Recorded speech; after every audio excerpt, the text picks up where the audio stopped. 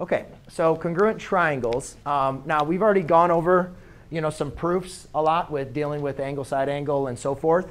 That's what we spent a lot of time with. But now I just want to make sure we go back through again and really describing what exactly are we describing when we're saying congruent triangles. So congruent polygons. Congruent polygons are congruent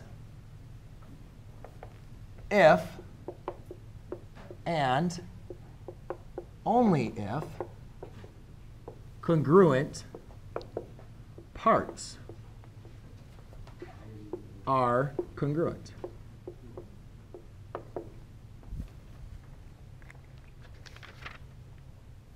Or corresponding parts, not congruent parts. That doesn't make sense.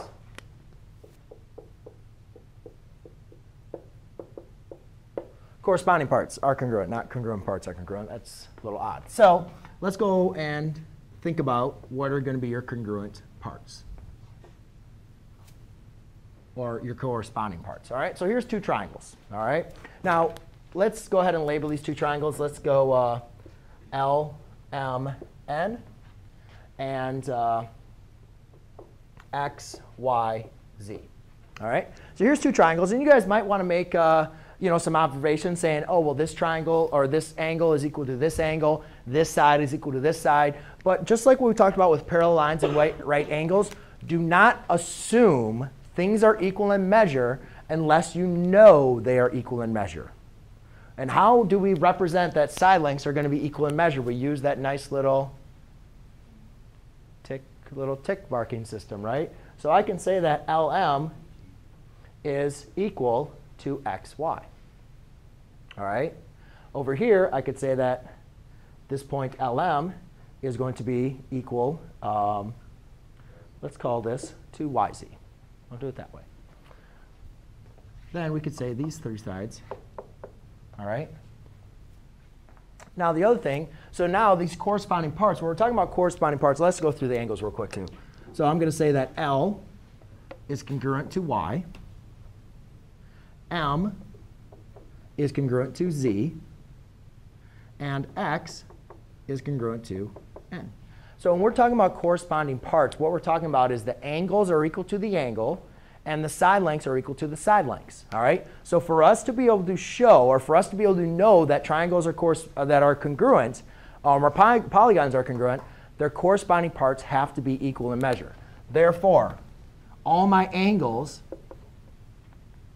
have to be equal in measure, meaning angle M is congruent to angle Z. Angle L is congruent to angle Y. And angle N is congruent to angle X.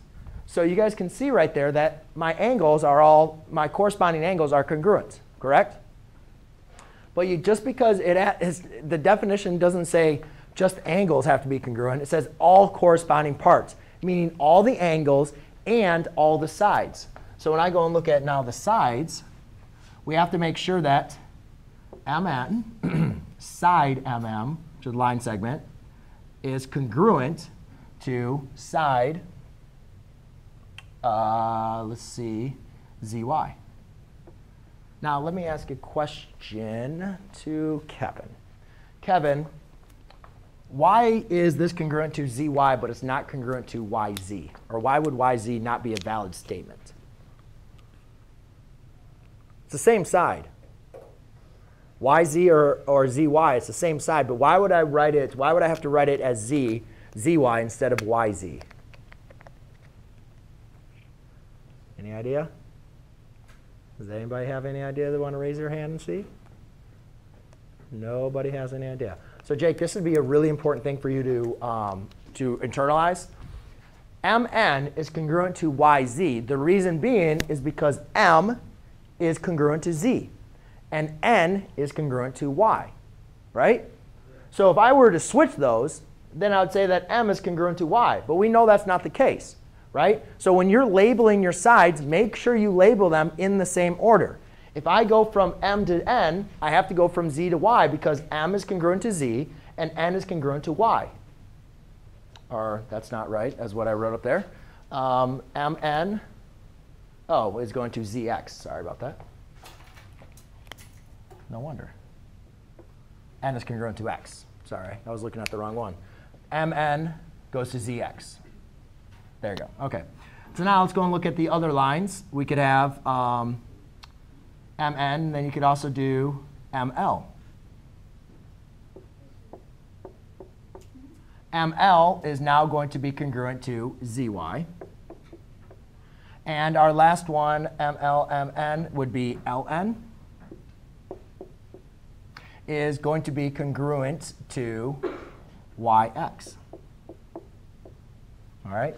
Now, ladies and gentlemen, you can rewrite those the other way. I could also write this as NL is congruent to xy. As long as I am going in the same direction, as long as I have my corresponding angles is in the same direction. So I could do Ln to yx, or I could do NL to xy. All right? But as long as you have corresponding angles in that statement, then you're going to be all right. OK? Cool. Got it, Dominic? Good?